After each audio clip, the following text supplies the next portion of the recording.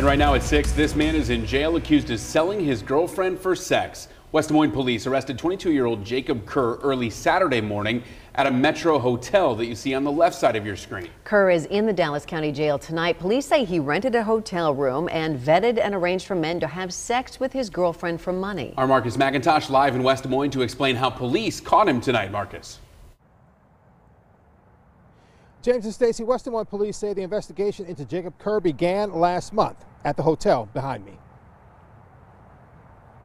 This is the West Des Moines hotel where a tip from an employee led to the investigation of Jacob Kerr last month. He was arrested at a different hotel a block away early Saturday morning. His charges: pandering, pimping, and human trafficking of his girlfriend. Through the course of the investigation, the investigative team does believe that she was coerced into performing these prostitution acts. According to police, Kerr vetted and arranged for the men to have sex with his girlfriend for money. Most people who are identified in these crimes have very few options. Kelly Markey founded Dorothy's House 8 years ago, a safe place for survivors of human trafficking, exploitation, and prostitution. She can't speak specifically to this case, but says in general, a situation like this one usually starts one way for the woman being sex trafficked. Very common in our community for a trafficking situation to start as a relationship, whether that's a boyfriend-girlfriend relationship, it's a parent-child relationship, an older sibling, an uncle,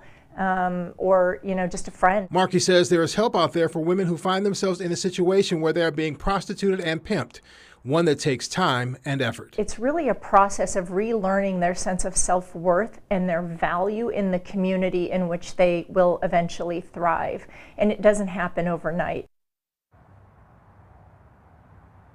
The investigation and arrest of Jacob Kerr happened at a hotel that's just about a block from where we're standing, a block northwest from where I'm standing right now.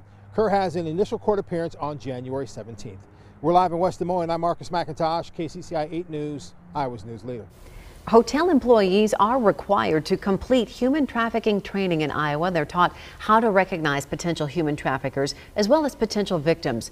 They're also taught how to respond to those situations and how to report them to police.